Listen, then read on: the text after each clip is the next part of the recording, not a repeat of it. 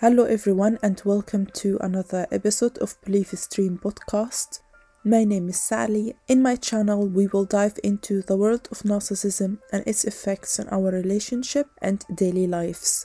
In today's episode I'll be talking about what silence does to the narcissist. But first, don't forget to hit the like button and subscribe to my channel for more episodes on understanding and dealing with narcissism. So let's begin. Silence is a powerful tool when dealing with a narcissist. Narcissists are people with narcissistic personality disorder who have inflated sense of self-importance and deep need for validation and attention. The narcissists crave constant admiration and validation, and when they don't get it, they become agitated and uncomfortable. The narcissists are dependent on this validation to maintain their sense of self-worth, and when it is taken away, they feel threatened and insecure. When you are silent, or when you practice grey rock, this can be an effective way to take away their power and control when you are dealing with the narcissist.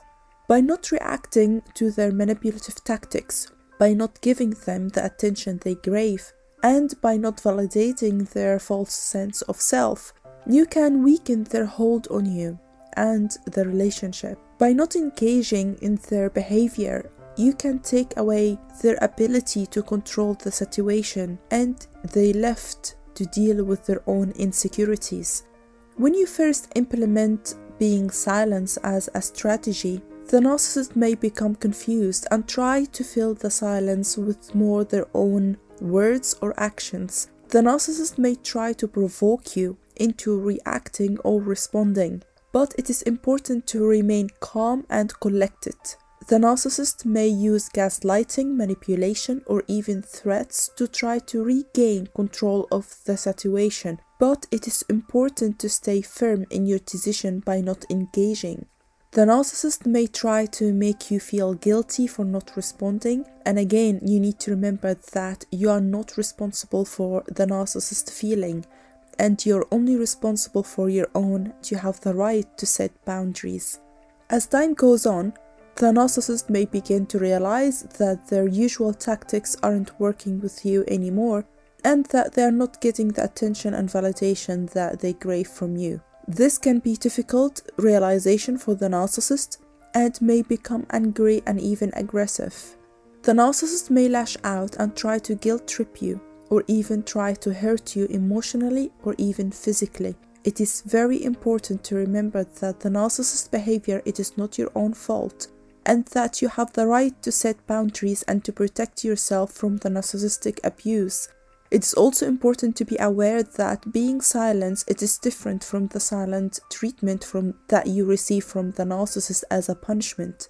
Your being silent means you are not engaging in the manipulative behavior with the narcissist.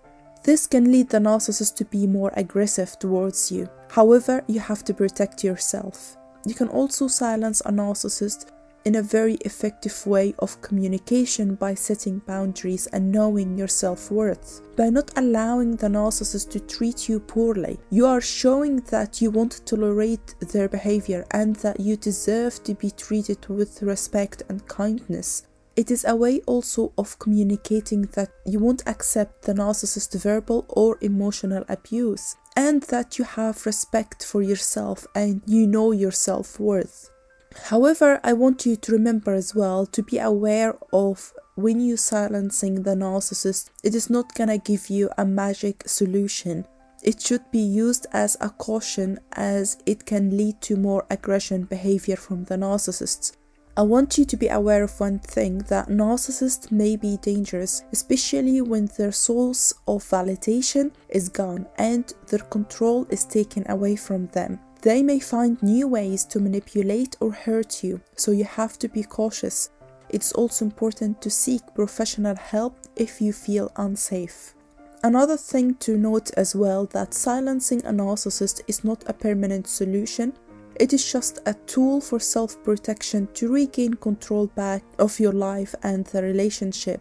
but in the long run, it is best to disengage yourself from the relationship if you are in the relationship with a narcissist and you are 100% sure that person with you is a narcissist as soon as possible. Also, narcissists is very difficult to treat. Narcissism generally is very difficult to treat.